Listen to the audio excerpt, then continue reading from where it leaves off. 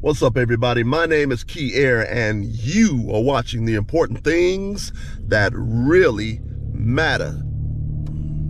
What's up, everybody? My name is Key Air, and you are watching the important things that really matter. Today, we're going to go into Women Who Pick the Wrong Men, Part 7. Women Who Pick the Wrong Men, Part 7. And in this particular part, Women Who Pick the Wrong Men, Part 7, we're going to be going in depth as to a particular type of person that a lot of women pick, and they may not know that they have picked this type of person until it's a little bit too late. And we're going to be talking about women who pick narcissistic people. Now, this is a key, humongous buzzword nowadays going on in the community. Narcissist. Most folks don't even know what a narcissist is. They just say it because they hear other people saying it.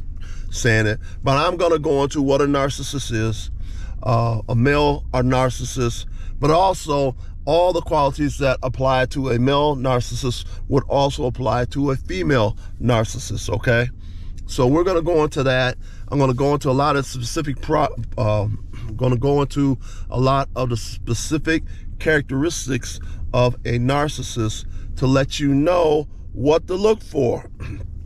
After I go through these list of characteristics, which I have learned from firsthand experience, because I've had to deal with a narcissistic person myself.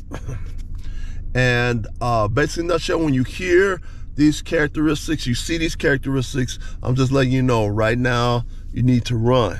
You need to run. You need to run, because the longer you stay with a narcissistic person, your self-esteem is going to drop. They may darn near make you feel like you're going crazy, or they might get you so frustrated and so messed up on the inside that they might cause you to go to the dark side.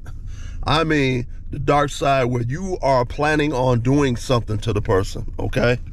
And so it is best that you go ahead and run if you start hearing some of these qualities and characteristics of this type of person who is basically a very, very wicked person. So ladies, keep your eyes and your ears open greatly as to what I have to say.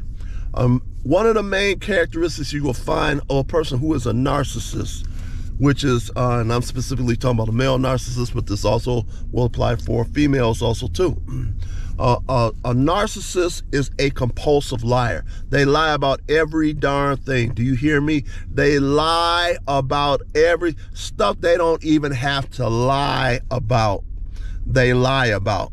So basically, in a nutshell, they are so much of a compulsive liar that when they're moving their lips, just assume they're lying, okay?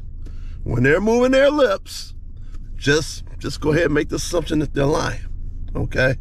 I had one person tell me this far out crazy story, had me believing it was true. And they were looking at me, oh yeah, this is true, yeah. Had me thinking this stuff was true like I don't know what.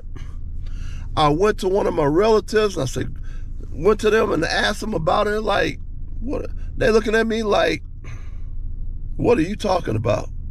I said, are you serious? I like, you're not having any health problems in this area? No, I'm not having no health problems. I said, this particular person in the family said this, gave all this elaborate details and everything, said you're going to the doctor, you're going this, you're doing this, you're having these problems, and this. And so the person was like, I never told that person that. That didn't even happen. And so when I went back and confronted the person about what they said to me, this big elaborate lie, they're gonna turn around and do what they call gaslighting. I didn't say that. I don't know what you're talking about. I didn't say that. And they lying through their teeth. Remember what I say, a narcissistic person is a compulsive liar. Just assume that when they're moving their lips, they're lying, okay? That's male or female. Like I said before, I know from firsthand experience. That's one of the qualities, compulsive liar. Another one of the qualities which is very, very dangerous, is that narcissistic people do not have a conscience. They have no conscience. Do you hear what I'm saying? They can do evil to people and they'll get into bed and go right to sleep. They'll be like, oh. They'll sleep even good when they did something evil to somebody. Now, if you're a halfway decent human being, a halfway decent person, a halfway decent human being, and you do something to somebody, maybe you snapped at somebody, you may not have been doing well that particular day, or you were under a lot of stress, or under a lot of tension, you may have snapped at somebody, you may have said something wrong to somebody, you may have did something to somebody, and later on you're like, you know, I shouldn't have done that. I feel bad about doing that. I shouldn't have done that. I shouldn't have said that to this person. I shouldn't have made them feel bad about themselves. And then later on, you be like, you call the person up and you're like, hey, I'm sorry for saying what I did, or doing what I did, saying what I did. I'm sorry. If I hurt you in any way, I ask you, please forgive me. I was just under a lot of stress at that particular point in the day. You know, and so a regular person, a regular human being will do something like that because they have a conscience. Narcissistic people have no conscience. Are you listening to me? Are you hearing the words that are coming out of my mouth? Narcissistic people have no conscience. They thrive on confusion, chaos, destruction. They thrive on doing evil to people. They get off on it. They sleep real well when they do evil to somebody. They stab somebody in the back, oh, they're going to have a great sleep. You talk with a narcissistic person, they'll argue with you all day long. By the time you finish having a 15 or 20-minute argument with a narcissistic person, you will have to go lay down for 4 hours to recuperate from the argument. They just go and lay down there and be like, oh, I had a wonderful day, even though they cause all types of confusion and arguing with you and whatnot. These are some of the characteristics. The narcissistic people are extremely wicked people. They are twisted. That's part of the word, what the word wicked means. They are twisted. They get off on seeing people in pain. They get off on seeing people doing evil to other people. Smile, laugh, joke, all that type of stuff, and then stab you in the back. These are the people. Now, let me give you an example of a narcissistic person. This woman was married to her husband. Later on, this woman sits up here and finds out that her husband was screwing around with her younger sister. Then she found out that her husband was screwing around with the older sister too, and may still be screwing around with her. Okay, this is what narcissistic people do. They have no conscience. Any person with a regular conscience would not sit up here, be married to their wife, and then turn around and try to screw the wife's sisters, the older sister and the younger sister. Once again, fair use, fair use, fair use. A narcissistic person has no conscience. They don't think about that. They don't like, oh, so what? They'd be like, so what? They screwing the older sister and the younger sister. Hey, we're keeping it all in the family. You know, so what's extremely important for people, narcissistic people do stuff like this. Some people have narcissistic parents. You know, you'll have a mother who is extremely narcissistic. She may be jealous of the daughter, may be doing anything and everything to harm the daughter. This same mother the daughter may come home one day and find out that the mother is sleeping with the daughter's boyfriend or sleeping with the daughter's husband. Okay, these are the type of people that I'm talking about.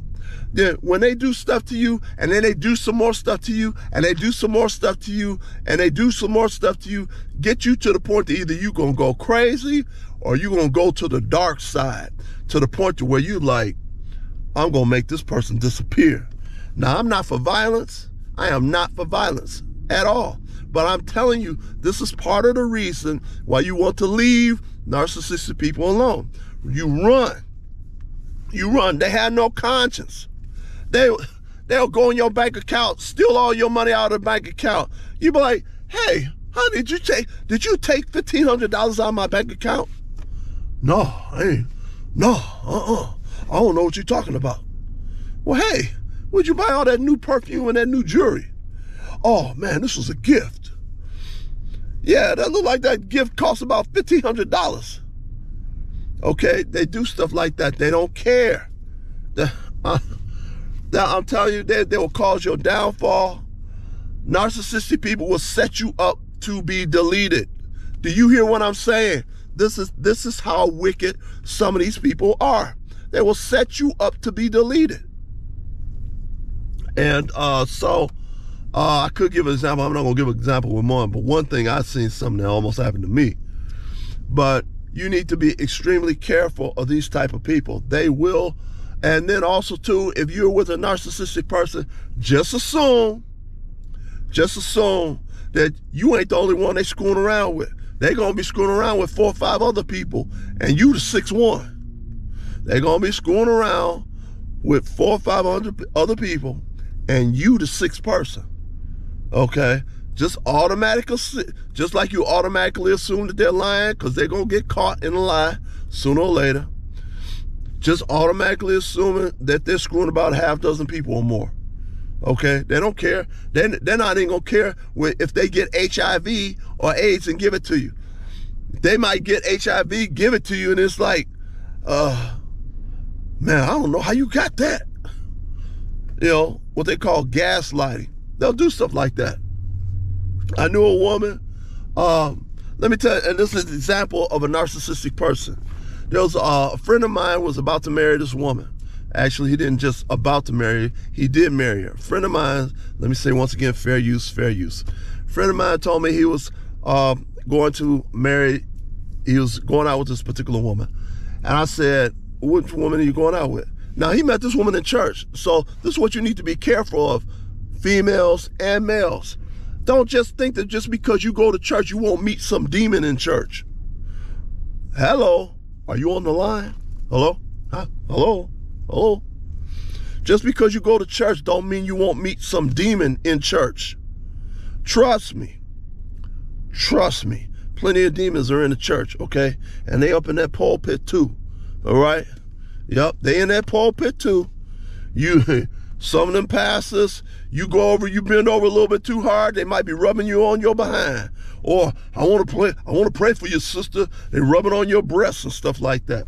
Hey, happens even in church, you got to be careful. A friend of mine, he met this woman in church, a same woman that I went to school with when I was going up to the university. And I knew a lot about her. I knew what she was doing when she was up at the university. The same woman was trying to screw everybody and their daddy. She was. And supposedly had a boyfriend at another university and had a boyfriend at the university that she was at. Plus she was screwing some football players and a bunch of other people too. So, but basically in a nutshell, she gets around. She got around big time. So a number of years later, a friend of mine was like, man, you know, he like, now, this woman was a very nice looking woman. I mean, she was fine. This woman was beautiful. I mean, just like small waist, nice hips, nice shapely behind, nice full big breasts, beautiful smile, full lips, beautiful black woman, okay, beautiful. But you couldn't trust her as far as you could throw her, because she will screw around on you and screw around this other person, screw around. And like I said, remember what I said about narcissistic people?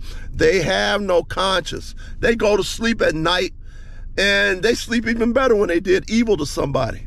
So anyway, girlfriend, buddy of mine had decided he started going out with her. I told him about her. Oh yeah, I know about her background. I know. I'm like, okay, man, you know.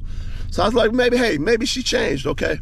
So I looked up one day and he done married the woman. I was like, dude, are you serious? Come on, man, don't be lying to me. Please don't be lying to me and telling me that you married this woman. Man, I married this woman. I was like, oh man, no you didn't.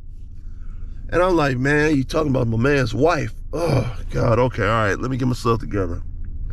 So I told my man, I was like, hey man, maybe she changed. Hey, I happen to be the type of person, I believe people can change if they want to change. Well, in her particular situation, she didn't want to change. She was the same person that she was years later as she was when she was at the university, screwing everybody and their daddy. And probably everybody and their mama too. Anyway, on with the story. So he marries her, and I know what she did. She screwed his brains out. Figured, hey, he can't live without this woman. So anyway, they get married. So I'm like, hey man, maybe she changed. I hope y'all have a happy marriage together. He comes tell me she on the other side, darn near on the other side of the United States, going to law school. I'm like, dude, why is your wife, your brand new wife, going to law school on the other side, almost on the other side of the United States? I said, there's plenty of law schools here in Michigan. You got law schools here in the Detroit area. So I'm like, so what are you talking about, man? Why she gonna have to go over there? So anyway, this man, to make a long story short, in this story time, girlfriend just completely destroyed my man's career. He was an up-and-coming attorney. He was working for this law firm. Law firm was paying him about $45,000 a year and gonna pay for all his law school, and had a position waiting for him when he graduates law school, along with giving him a salary. His wife destroyed his career, completely destroyed his career. And like I said before, they have no conscience. She don't care. So anyway, not only did she basically destroy his career, he found out she was out there screwing around on him. So basically, in a nutshell, he had enough of it. She destroyed his career, and got a divorce from the woman. And so my man came back to me later on. He said, man, you're the only one that tried to tell me. You the only one that tried to tell me. You are the only one that tried to tell me. I said, okay, man, I have no problem, man. Man, he called me one day. He told me that he came into Detroit, and he was working out at one of the workout facilities in the Metro Detroit area, and ran into his ex-wife, the one that destroyed his career. Well, anyway, ran into her. She wanted to get back together with him. He like, you want to get back together with me? Why you want to get back together with me now? And why you want to all of a sudden want to be good now? You out here screwing everybody. So she was in hopes that he would want to take her back. Let me tell you what he told me. He said, man, that woman sat up here and told me she got HIV. I'm like, what? She got HIV. So the only reason why she wanted to act right now and not be out there screwing everybody, and now she want to be a wife, is because while she was out there screwing around with everybody, she got HIV.